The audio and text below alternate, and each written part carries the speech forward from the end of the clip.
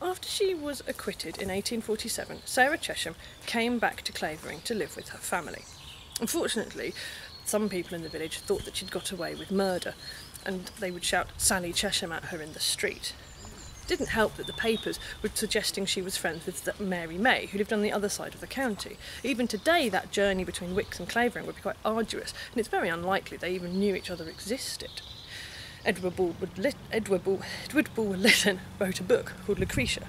Lucretia, which was about a poisoner, after, of course, Lucretia Borgia, the famous Renaissance poisoner, but also giving her the surname Clavering, tying in the village, Sarah's residence, with his book, which these days he'd probably be sued because it would have jeopardised her trial. So poor old Sarah had to deal with the people being quite suspicious of her. Her husband died in 1850 and the doctor thought that it was tuberculosis, but there were certain people in the village who really weren't having that.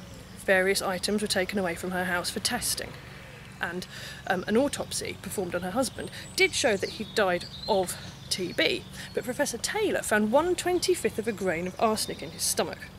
Now that's really not enough to kill anybody, therefore she couldn't be condemned of murder.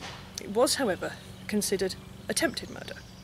She was sent to the Easter Assizes in 1851 in Chelmsford, once again, and here she had no defence. It seems quite shocking that someone could be on trial for such a serious crime without any defence.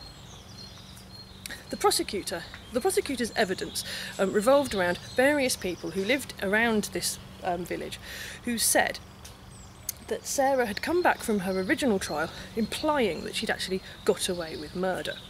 The other evidence was a bag of rice, which Professor Taylor said was completely full of arsenic. Now this bag of rice actually belonged to Sarah's father. She was very reluctant to see it leave the house, and people thought that was because she'd poisoned it and she didn't want them finding out. But of course she was recently widowed. If she was short of money, she wouldn't want to see a big bag of rice walking out of the house.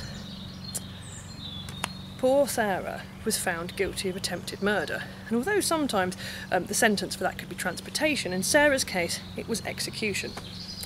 But at the same assizes, Thomas Drury was found guilty of murder himself, in a case that bears some parallels with the very infamous Red Barn murder in Polstead some 20 years earlier in Suffolk. He had murdered his lower class lover who he'd got pregnant. He and Sarah were executed side by side. People were far more interested in Thomas Drury, with his case full of lashings of sex and death, which of course fascinated the Victorians as much as it might fascinate certain people today. When Sarah was brought down from the scaffold, she wasn't buried in the precincts of the jail, unlike Thomas Drury, because for attempted murder there wasn't the need for them to be buried there as part of the sentence. So Sarah's son Philip rattled through the country lanes from Chelmsford to Clavering with his mother's remains in his cart. She was buried somewhere in this churchyard without a service being read over her. Just as in life, rumour surrounded Sarah. One rumour was that on the way home, her family had been accepting money in exchange for people getting a look at her body, and that using all that money, they'd got themselves hopelessly drunk. Well, to be honest, after going through what they had, I don't think any of us could blame them for wanting to have a drink.